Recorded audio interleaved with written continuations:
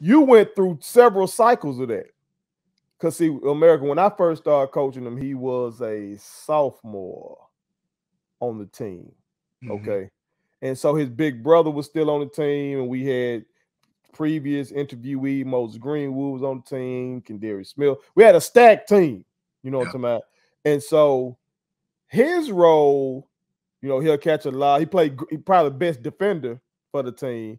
And then, you know what I'm saying, we had set plays for him and stuff like that. But then you went from that to your junior, senior year having to be Mr. Everything. You had to be the leading scorer, you had to be the assist man, you had to be a rebounder, you had to be defender, you had to be everything for those 2 years. And then you went on the circuit, like I said, dominating and stuff like that.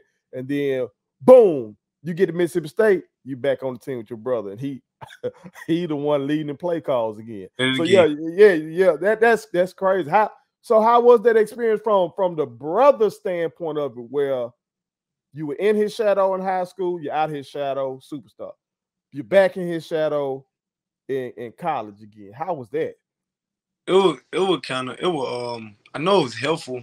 It was very helpful in college. It was more helpful in college, but it was helpful in high school because he's still my big brother.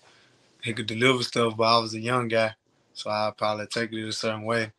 But as I got older, I started to understand, especially in college. He come tell me something, I can understand it like this. I got you. Okay, cool. I got you. So I think it was, and then it's coming from your big brother, so you know it's everything's right that your big brother telling you. So I think they helped out a lot, like for real though.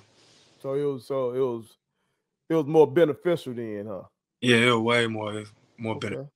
Okay.